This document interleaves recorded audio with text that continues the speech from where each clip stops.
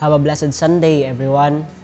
In today's Gospel, Jesus is telling the Pharisees a parable of the rich man and the poor Lazarus.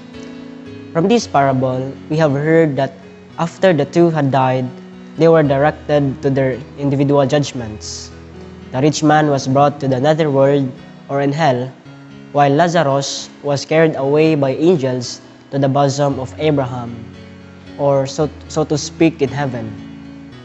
Definitely, we would be thinking that the rich man must be a sinner while Lazarus must be a good man.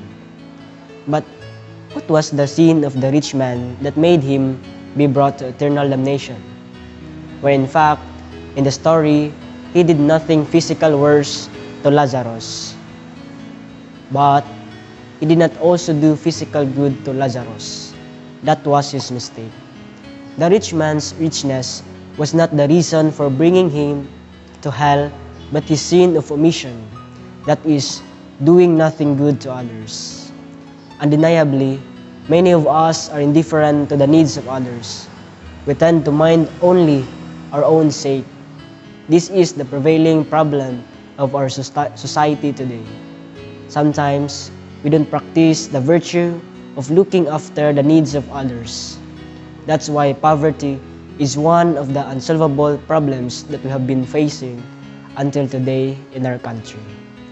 On the other hand, Lazarus became joyful as he had received eternal happiness in heaven after he died, not because of his being poor and dependent. We should not think that just being poor could make us grant the eternal life after we die. But remember, in one of the Beatitudes of Jesus that says, "Blessed are the poor in spirit, for theirs is the kingdom of heaven." It means that God would grant the kingdom of heaven to those who are poor, but poor in spirit. It doesn't necessarily mean of being poor economically, but being humble in ourselves. Part of being humble is to become sensitive to others' needs. Today's gospel is reminding us to become sensitive to others' needs. We are reminded that we are all in one body, one church. Thus, we need to be fair to others by looking after and providing what they lack and what they need.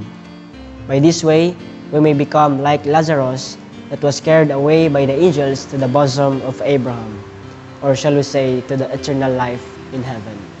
That's all. Thank you and good day, everyone.